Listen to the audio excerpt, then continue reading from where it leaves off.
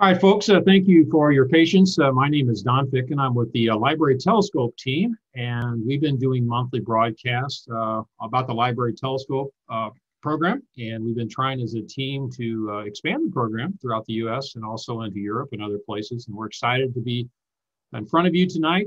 We have a fun program about uh, fun with a telescope, but we have a program just to mark your calendar for our next month. It's this program is going to be kind of fun. It's a library telescope programs for children. That'll be next month on February 17th. One of our newest team members, Geraldine Ramirez from the Kansas Astronomical Observers, has been having some fun doing some programs, actually not only in the evening, but in the daytime. And she's going to talk a little bit about what she's been doing. And that's once again, next month. By the way, for the tonight's program and all the prior programs, if you ever want to go out and see what we've been doing, you can go out to our website, librarytelescope.org, and we'll have a YouTube channel button up the very top right. If you clicked on that, you'll see not only videos from past programs, but also some other helpful videos about how to use the library telescope. So focusing on tonight, we've got two speakers, Chuck Sims from the Astronomical Society of Eastern Missouri and Rocky Togny from Central Arkansas Astronomical Society. I think you're having some fun with this, and I'm going to let these guys just kick it over. What I will say is that if you are interested in following up on some of the links, we have a librarytelescope.org/fun, F-U-N. If you click on that, you'll be able to see some of the links about things they're referring to tonight. So with that, I'm going to turn off my screen share, and Chuck, I'll turn it over to you. All right, thank you very much, Don. As Don said, I'm with the Astronomical Society of Eastern Missouri. I've been working with the Library Telescope program now for about 6 years, based here in St. Charles County, Missouri. Just really love this particular program, so I hope you have fun with this program that we're doing tonight. So I want to talk about the camera on your mobile phone. So the camera on the mobile phone has given everyone the ability to be a photographer. And I'm going to give you some tips on how to use the same camera for astrophotography. So this can be done by using the camera by itself or in combination with both hardware and software. And also some other helpful videos. So using the phone by itself works best for bright objects like the moon, but is a little harder for working with stars, planets, and deep sky objects because they're so faint. So fainter objects need a longer exposure time. This requires changing settings in your camera. In particular, you'd have to look for the shutter speed option in your camera to do this. Bright objects like the moon also need some tweaking too, especially when it's over half full to full. It would need the ISO reduced. So the ISO ISO controls the brightness.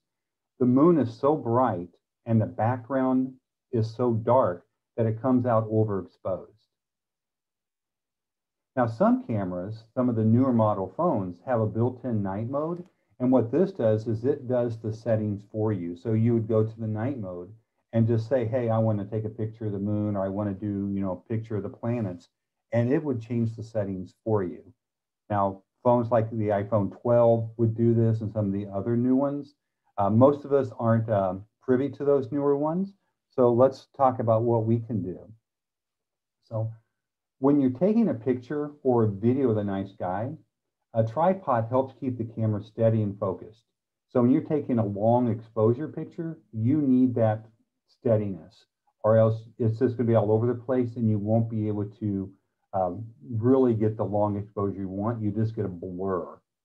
So any tripod will work, even small tabletop ones. But you will need an adapter to hold the phone. Now, these adapters often come in a lens kit, and I'll talk about those here in just a couple of minutes. But they are crucial if you're using a tripod. Now, if you don't have a newer camera with night mode, what you can do is use third-party software. So the camera settings can really be confusing. I know I've gotten confused with mine a number of times. So downloading an app for just a couple of dollars, or maybe even they're free, will save you time and an awful lot of headaches. There are settings in these for stars, star trails, satellites, meteors, and more. The one I use is called Nightcap Camera. I'm not endorsing that, but I am saying that I use it. It works well, and it was only $3, and it was well worth the money for me. Um, and like I said, it's got the different options. The meteor one is a really cool one. So on days when there's meteor showers, or if you just got a lot of time on your hands, you put it in the meteor mode, you point it in a particular direction on like a tripod, and you just leave it alone. And it will take pictures every couple of seconds. And it goes through a processing where it looks at each of those pictures to see if it's got something it thinks is a shooting star going through, a meteor going through, and it deletes the other ones. And so it leaves you with some pretty cool pictures. The same with the star trails and the stars. It just got some really great options to use. Now, I also mentioned with the tripod, if you want to take video, and this is where this comes into play. So instead of taking one long picture, one long exposure picture, you take a video instead. So taking 5-minute, 10-minute, 20-minute video of an object, be it the moon or a planet or even like, a nebula. Then you would use programs like PIP and AutoStack. And what they do is they convert each frame of the video into an individual picture. It goes through and figures out which pictures are the best.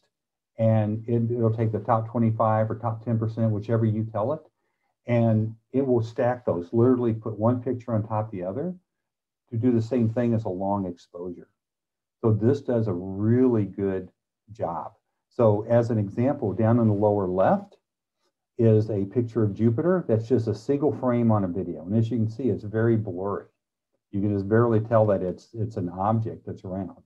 But on the right is after you take a video and you stack a couple hundred or a couple thousand of the best pictures, you get something that's very Jupiter-like. You can see the bands. So it looks really well. So I highly recommend video stacking. The downloads of PIP and AutoStack, and there's other ones out there, they're free. So it works really well. And there's lots of videos out on YouTube explaining how to use those too. Now I talked about a lens kit earlier. So this is just an example, one on the right. But you can see it comes with a small tripod that holds the camera. Those the adapters will come off this small tripod and can be put on larger ones. It's got a number of lenses you can use, and these lenses work great for daytime videos too, or pictures. It also comes with a Bluetooth remote, which I use a lot when I'm taking videos or I want to take pictures and I get everything set up, but I don't want to touch the camera because I don't want to move it accidentally by pushing too hard. So the Bluetooth remote takes that picture or takes that video for me, does a great job. These usually run 20, 30 bucks. I've seen them on sale as low as like 10 or 12. So just kind of look around. There's a lot of good ones out there, and the cost will be the number of lenses and options you've got. But just getting a couple of lenses and the tripod and the adapter is well worth the money. And then finally, I want to talk about mounting the phone on an actual telescope. So you can take pictures of the moon and the planets just by holding the phone up to an eyepiece, but it's very difficult because you've got to have a steady hand to hold it there. So these adapters hold it in place so that you can actually just take the pictures easily. There's a number of adapters out there. They come in different sizes and price ranges. If you've got a 3D printer, you can download templates and just print it on your printer. They look like they work well. I haven't tried that yet. But I do want to talk about a couple of these mounts. So this one is just a quick adapter. They run about 15 bucks, so they're at the lower end of what they cost. Very easy to use. Literally, you would just take your phone, you would mount it on here, as you can see in the picture here. You would line the camera up so it's in the hole. So if you can see what's behind it through your camera, then you know you've got it lined up. You tighten it up. And then you put it on the eyepiece, and you just literally twist the top counter or clockwise to tighten it, and you're good. And at that point, now you're just aiming your telescope at the object you want to get. You may have to use your focuser in order to focus it correctly. The camera will try to do some focusing for you, but you've got to get it close on the telescope. And then it's just taking pictures of the video. Does a great job. I did put that it can shift on the eyepiece. So if you're taking long videos, or if you're touching it a lot of times with your finger taking pictures, it can shift just because, you know, it's got a good grip, but it doesn't have, you know, the best grip that you can get on here. So for most times, this is what I use. Does a great job. But if you're taking longer videos or you need to move phones around a lot, you want something a bit more. And that is what this one is. This is the Next YZ, a little more expensive, roughly around $60. I put it's harder to learn, but it's not that much harder. It looks more complicated, but it's really a great apparatus. Couple of things. You would lock this one on your eyepiece first. It has a locking mechanism here, you can see. So once it's on, it's gripped tight, it's not going to move. And then you can easily switch phones on this. So you would just pull this out, this lever to the left here, pull it out. You can switch phones out in 2 seconds or less. And it's got 3 knobs, one for up, down, one for left, right, one for forward, back. So you got all 3 of your axis, X, Y, and Z. And so you can put a phone in there and have it lined up through the eyepiece in probably 10, 15 seconds tops, and you're ready to take pictures or videos.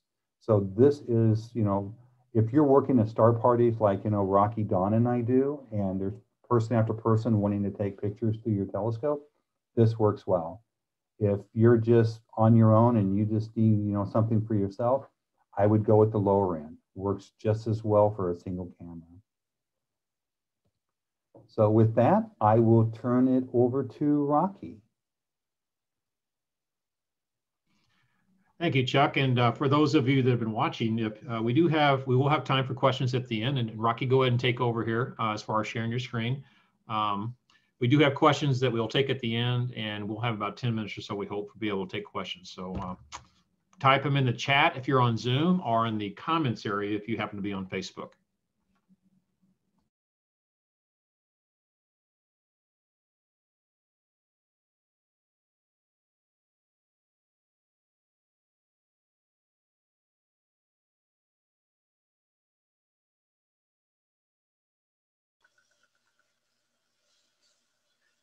Okay, can you hear me now?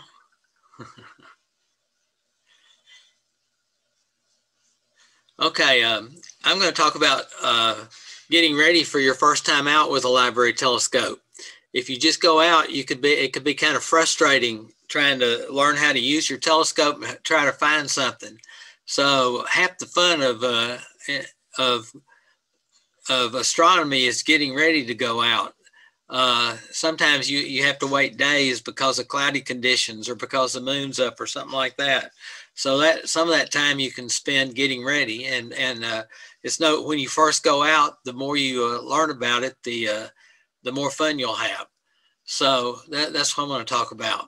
First is to look at what your library's got. Your library may have a lot of astronomy books. I found my library had a lot more astronomy books in the kids section than it did in the adult section. And it had a lot of good books. It had star guides and books on individual subjects. So you can check out a book while you're waiting and start learning about astronomy. But I've got another list of things here for you to think about.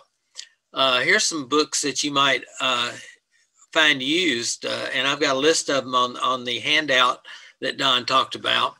But these 3 books I got for less than $10 on used. So you can find some really good used books. Either a star atlas or something like the Touring the Universe through Binoculars is a really good way to start. When you get your scope, the first thing you need to do is practice with it. It's a lot easier to learn about it in the daytime. Put the zoom eyepiece.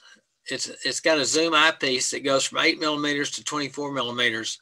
And so low power is the 24 millimeters. So you want it on the lowest power, so you'll have the widest image. Then find a distant telephone pole, tree, or whatever you can find. Just don't ever look toward the sun. Learn to focus on that object, and then zoom in on it. Go all the way up to 8 millimeters. Turn on your red dot finder and adjust it if needed, so it is pointing at the same object that you're viewing. And you should have gotten a handout or a little booklet with your telescope that tells you about the red dot finder, and turn it off when you get done. Get comfortable with your scope because it's hard to learn in the dark. And also you get a red light with your scope because if you use a white light, it will ruin your night vision. Your night vision develops as you're outside, and the longer you're out there, the better it gets. Using a red light doesn't hurt it, but if you turn a white light on, you can ruin it, and you won't be able to see as dim as stars. Also, while you're waiting on your scope, you can figure out what you want to look at. What planets, some questions you would have are what planets are up, when is the moon up, what phase is it in, what season is it, so I'll know what constellations to look for. And then after that, after you figure all that out, you can figure out which deep sky, which objects you want to look at your telescope with, and where you need to observe from. You don't want, if you've got bright lights in your front yard, you might move to your back yard where you can block the lights. So that's something else to think about. A real good resource online is skymaps.com, and they have a new sky map every month that tells you where the planets are and which stars are up, and any conjunctions and special events. So that's a good source. On your telescope, if you're going to look at the moon, you might want to look at the map on your telescope and identify some of the first thing you'll probably see when you look through your telescope is the dark areas, the seas or mares. And so try to memorize a few of those sea names, and so you can identify them when you look at the moon, and also some of the big craters that are listed on this. These are just really prominent craters that are kind of guideposts for you once you learn a little bit more about the moon. Also, you'll probably get a book or a booklet with your telescope, and you can start and you can look through it. And here's a couple that are provided with telescopes. We've provided the one on the left in Arkansas. We've provided the other one too, and a lot of places around the country use those same books. Here's the way that I try to teach. I've tried to teach Boy Scouts to learn the stars, is to learn them in groups. Like in the wintertime, you want to learn the winter hexagon, and some people call it the winter circle. And so get out your chart and start and write down the first magnitude stars and the constellations, so you'll have and start looking at their patterns. Of course, Orion is the pattern that you'll first see, and that's what you start with to find the rest of the constellations. You take the three belt stars and go to the right to find Aldebaran, to the left to find Sirius. So you can do all that before you go out. And once you go out, then you can find objects with your telescope.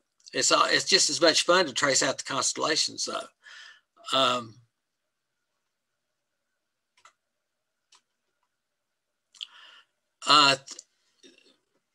I like to dwell a lot on the first magnitude stars, because they're kind of your signposts. And even before it gets totally dark, you can start picking out these stars and seeing some of these configurations. But this is a list of the top 25 stars, and you can see that in the wintertime is a great time to start looking at stars. First of all, it's dark longer, but there's a lot more bright stars out. You can see that 10 of the brightest 25 stars are in the winter hexagon. So it's really a spectacular part of the sky to look at. Each star has its own story, distance, it's how far it is, color, meaning of the star, and it's always part of a constellation. So there's a lot to learning those star names also. Then the constellations of the winter hexagon, of course, are Orion, Taurus the Bull. I said Capella, it's Auriga. Capella is the star. Gemini the Twins, Canis Minor, and Canis Major that has Sirius in it. And some objects that you'd want to look at with your library telescope and they won't appear as much in color, although they will be. You will be able to tell if they're red or blue or yellow. But the Orion Nebula is in the top left-hand corner, and Pleiades in the lower left, and then that's the constellation Orion, and I put that in there to show you the difference in the star colors. Betelgeuse is red, but you can see all the rest of the stars in Orion are pretty much blue. Another activity is you can either buy a planisphere or you can make your own planisphere. And I've got a link in the resources where you would print out a couple of pieces of paper and cut and tape your planisphere together. I taped this one together. But it's really good for telling you where the North Star is, what's up in the sky, but also to look at and tell where the Big Dipper is, so you can find the North Star. And learning the Big Dipper and the North Star is just like having a clock. And that clock goes around once every it's a 24-hour clock, goes around once every 24 hours. And in the wintertime, about 9 o'clock, it's at the 3 o'clock position. In the springtime at noon. In the summertime, it's at 9 o'clock, and in the fall, it's at the 6 o'clock position. So you can see how it goes. And if you go out and look at it, and you wake up in the morning and go out and look at it again, you'll see that it moves. If it's 6 hours difference, you'll see it moved a quarter of the way around the sky. So that's a nice activity right there. The rest of the book that I showed you, Learning the Constellations, has a asterism for each season. Like in the winter, you'd learn the winter circle or winter hexagon. In the spring, you'd learn the spring diamond and the constellations and bright stars associated with it. In the summer, you'd learn the summer triangle. And in the fall square, which has all the characters in the Clash of the Titans. If you ever saw the movie, they've had a few movies on that. Andromeda, Perseus, Pegasus, Cassiopeia, Cepheus, and Cetus. They're all in the fall sky. And also our neighbor galaxy, M31, is there, which is great even better through your small telescope, a library telescope, than it would be through a big telescope. It's also good in binoculars. Another thing is and this observing list is also in the handout that Don referenced. It just gives you the main objects to try for with your library telescope. All year long, you'd want to look at planets if they're up. All year long, you'd want to look at the North Star and the Big Dipper, Cassiopeia. In the wintertime, it tells you it gives you a list of objects there. You can treat it like a scavenger hunt and see if you can get all the objects. In the springtime, summer, and fall, it lists those objects. So that'll help you with your preparations to get ready with your library telescope. And that's all I've got.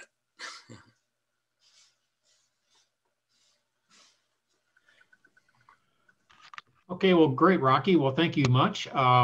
Let's see if we have some questions. If you have any questions, please type them in the comments area. If you're in the Facebook, or if you're in the chat area, just go to Zoom. And let me see if I can remove the spotlight here. Hang on a second.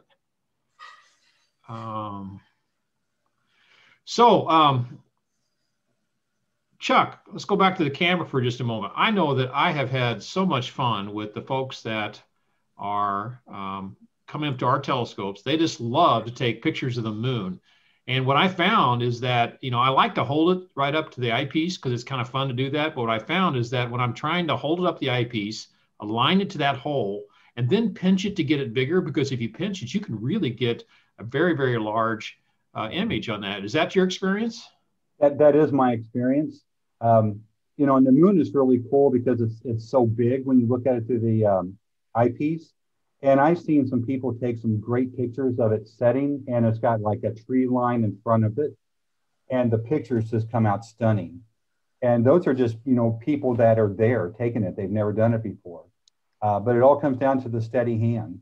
But yeah, using the pinches and making it bigger, that works well for like Jupiter, because it's still kind of bright when it's up high. So some great pictures of that, but a little bit harder when it comes to, Saturn and some of the other ones. So I've been checking some of our Facebook posts here. We've got folks from actually all over the world. We got from the Philippines and from South Asia. So if you folks don't have a library telescope program, certainly reach out to us. We've been talking with folks in Europe and other places, and we'd love to get you started. You may not have a program that looks exactly like ours, but certainly there's a lot of options. And I will say they're very, very popular.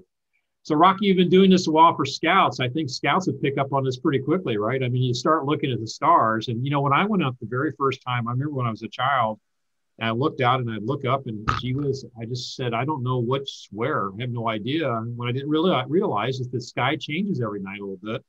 And, after a while, you start realizing that because it changes, you have to figure out where things are. And once you figure out maybe one big object, you can relate that object to others, right? And I've since learned that you can do what's called star hopping. Do you want to explain what star hopping is? Sure. That's when you have a configuration. You want to find a certain object or in the sky, like the Orion Nebula, and you might start with the belt of Orion, and then you go down to the sword, and you look at the middle star in the sword, and or you can find a M41 in Sirius by starting with in Canis Major by starting with Sirius, and just kind of looking at the chart and seeing where it is in relation to Sirius and another star. And so you'd star hop from off Sirius in that case. So do you guys, I just had a question here. Do you guys use laser pointers to point out to other people where things are? How does that work? Absolutely. You can't live without a laser pointer if you're at a star party trying to present. I think Rocky can attest to that. Oh, yeah. And all the kids want to hold it. Yeah. What about on your telescope, though? Have you used that to point to where your telescope's pointing so people can kind of see, like, this is where the telescope's actually pointing? Yep. I do that. So, I would say, hey, I'm pointing to Jupiter, or I'm pointing to the Orion Nebula. Then you use the laser pointer to point out in the sky exactly where it's at, because, from the untrained eye, it's very hard to pick that stuff out. But yeah, as soon as you turn on the laser pointer, then you got people going, I want one of those. That's the coolest thing I've ever seen. And you have to get them off that and back to the sky, but it is fun. So I've learned this over the last year, I think, because I'm fairly new at amateur astronomy. But you were talking, Chuck, about taking videos of the planets or the moon or whatever else to the camera. Well, there's a product called PIPP, which you talked about, Chuck. And what it is a free program that once you get that video, you can load that video into PIPP, and it'll actually make sure that it's all centered up and really pretty. And there's a thing called stacking that you can take that video, make little images out of each one, and it'll make a pretty clear picture of a single image picture of what you've done, which is very, very cool when you really look at it. I was amazed how powerful that little product is. Yeah, no, I agree with you, because I've used both of them. So yeah, PIP doesn't actually do the stacking. It does exactly what you said. It will, if the object is drifting in your eyepiece, it will center it all and make it all a good streaming. And then when you stick it into your stacking program, and auto stack is the one I put on there, but there's other ones out there, then it will, go through and it will stack them really easy, just pile them right on top of each other. It also gives you the options. If you just go through and look at them frame by frame, and it'll let you do that, you can just say, hey, I want that picture just by itself. So if you're doing something like the moon, or, something that's really bright, it does a great job just by, framing up a single one without stacking. So Rocky, I want to ask you a question. We're not getting many questions with Facebooks here, so we're just going to ask ourselves questions, I guess, but it's part of what I've learned over the time. You talked about the, Rocky, there's an 8mm to 24mm setting on the zoom lens, right? And right. What I found is that people get confused. They always want to start with 8 instead of 24. Would you explain that once again, why it's better to start with 24mm? Well, with 24mm, you get a wide field. And if you're looking for, I always start with my widest field eyepiece, which would be 24mm in this case, and try and put it on put my telescope on a bright star and then adjust my finder scope, or in this instance, a red dot finder, so that it's pointing to that star while it's in the telescope. And if you have a high power eyepiece in there, it's very hard to find that star sometimes. Right. So I got a couple more comments here. One is that there is a Sky and Telescope. It's a magazine. They have their website, Sky and Telescope, and they have what's called a weekly Sky at a Glance. That's a pretty good product that we didn't talk about. We've talked about in actually past programs, but might be something you look up. Sky and Telescope magazine. It's called Weekly Sky at a Glance. And the other one is how hard is it for us to use the viewfinder to find something? What if it's out of alignment? In other words, this comes from experience. You look through that little red dot thingy and you're trying to find something in the sky, and you find out it's a little bit out of alignment. Does that happen sometimes? In other words, it's not pointing to the same place the telescope was pointing, right? Right. That's why I always check it out when I first go out. Yeah. So and if it's off, you won't be able to find that very much easy. Yeah. So to your point, what I like to do is in the daytime is to go find a sign and put the telescope to where you see that sign right in the middle of the telescope. You're looking right in the eyepiece, and that's perfect. Then go make sure that red dot is lined up to be exactly on that sign. So when you go out at night, when you put the red dot on something like the moon, it'll be right on the eyepiece. Does that make sense? Yeah. And Don, just to kind of plug our YouTube site, if people are interested in learning how to use the red dot finder, we do have videos out there for both the finder and our eyepiece, and then more general ones just on using the telescope. So you can get a lot of good information from the YouTube site. All right, guys, well, we're hitting on the half hour here. So if the folks that are out there, particularly on Facebook, if you have suggestions on future programs, we've got several programs we want to still do here. In the next month, once again, we're going to talk about library telescope programs for children. It'll be on February 17th.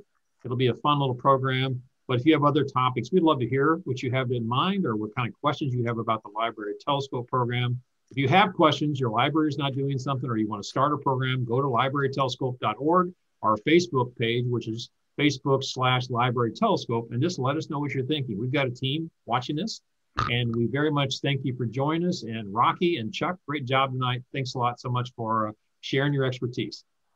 Thank you, everyone. Thank you. Yeah, have a good evening, everyone. Thank you.